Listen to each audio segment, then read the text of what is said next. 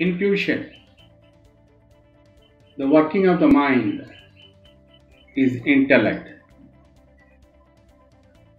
and intuition is something beyond it, beyond the mind, something deeper.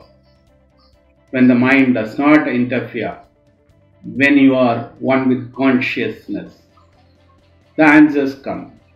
When you analyze the problem, sometimes you get the answer, but for deeper things, when you leave out the problem, keep the mind out of it. When your mind is peaceful and in harmony, then the answers arrive.